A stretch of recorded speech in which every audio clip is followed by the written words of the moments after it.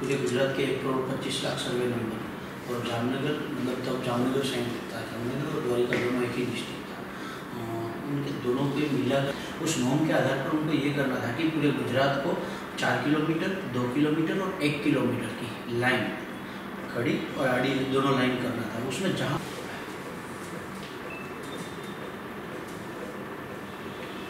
Thank you sir, thank you sir.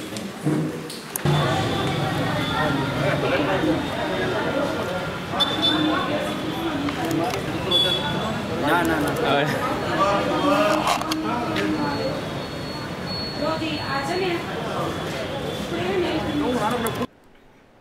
जमीन मापणीने लई अने खेडूत हितरक्षक समिति सरकार सामे सतत 5 वर्षथी सतत लड़ती आवे छे अने एना फळ स्वरूपे अत्यारे सरकारे क्यांक पारोठना पगला भर्या होय एवुं लागे छे, केम के एणे कालावड तालुकाનું પીપરગામ અને દેવભૂમિ દ્વારકા જિલ્લાના સામોર ગામને સેમ્પલ ટેસ્ટ તરીકે પસંદ કરી અને જે રિપોર્ટ આવ્યો છે એ રિપોર્ટ ચોંકાવનારો છે। સરકારને ક્યાંક પોલમપોલ વાહે ઢોલ જેવી જે સ્થિતિ હતી એ ખુલ્લી પડી હોય એવું આ રિપોર્ટે સાબિત કર્યું છે, કેમ કે પીપરગામનો જે રિપોર્ટ આવ્યો છે એની અંદર 1094 સર્વે નંબરના ફરીથી માપણી કરવામાં આવી અને આ માપણીમાં સાબિત થયું છે કે 1094 એ 94 સર્વે નંબરની અંદર સંપૂર્ણપણે ભૂલ છે। સાથે સાથે આપણે ગુજરાતના કૃષિ મંત્રી શ્રી કૌશિકભાઈ પટેલે જાહેરાત કરી હતી કે જમીન માપણી કરતાં પહેલાં સરકાર 1,70,000 બેચમાર્ક્સ ઊભા કરશે। આ બેચમાર્ક્સ એટલે એના પાયાનો પથ્થર કહેવાય, જે આપણી સાદી ભાષામાં બાણ કહીએ એ બાણ, અને વર્તમાન જે સરકારના શબ્દો છે એ ટર્સરી પોઈન્ટ, GCN પોઈન્ટ, ગ્રીડનો પથ્થર કે ટર્સરી પોઈન્ટ, એની અંદર ટર્સરી પોઈન્ટના આધારે દરેક ખેતરના GPS રીડિંગ લેવાના હતા। GPS રીડિંગના આધારે દરેક ખેતરને GPS રીડિંગ આપવાના હતા અને એના આધારે માપણી કરવાની હતી। આ આખો પથ્થર જે ખોળવાના હતા એ આખા ગુજરાતની અંદર 4 કિલોમીટર, 2 કિલોમીટર અને 1 કિલોમીટરની ઊભી અને આડી લાઈનો કરી,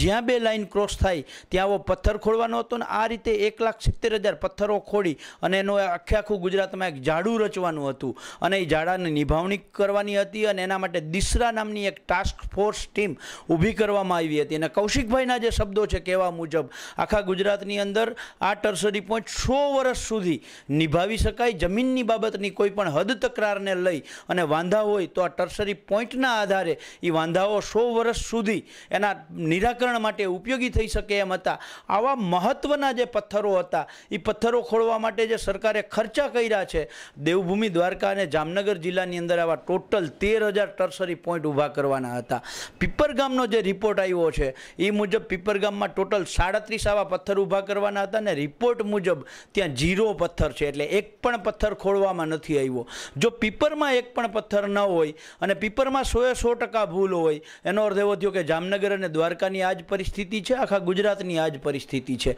આ ઉપરાંત જે રિપોર્ટ છે એની અંદર 49.72% એટલે કે 1,094માંથી 544 ખેતરોને પીપરગામના એને પાંખો આવી, એ ઉડી અને ક્યાંક પાલાભાઈનું ખેતર હતું ત્યાં રામભાઈનું બેસી ગયું, રામભાઈનું હતું ત્યાં કરશનભાઈનું બેસી ગયું, એટલે ઉડી અને બીજે જતા રહ્યા, એટલે કે કબજા ફેર થઈ ગયો। આવડી મોટી ભૂલો કરી છે અને આ અમે નહીં, ખેડૂત હિતરક્ષક સમિતિ નહીં, આ સરકારના કર્મચારી અધિકારીઓએ જે સેમ્પલ ટેસ્ટ તરીકે તૈયાર કર્યા છે અને એનો જે રિપોર્ટ આવ્યો છે એ રિપોર્ટ કહે છે। એટલે એક સરકારને એક ખેડૂતના દીકરા તરીકે વિનંતી છે કે આ રિપોર્ટના આધારે હવે સરકારે જમીન માપણી આખી રદ કરવી જોઈએ, એના સિવાય બીજો કોઈ વિકલ્પ નથી। અને સાથે સાથે આ જે આખા ગુજરાતની અંદર 1,70,000 ટર્સરી પોઈન્ટ ઊભા કરવાના હતા એ માત્ર કાગળ ઉપર થયા છે, એના નિભાવવાનો ખર્ચ, એને ખોડવાનો ખર્ચ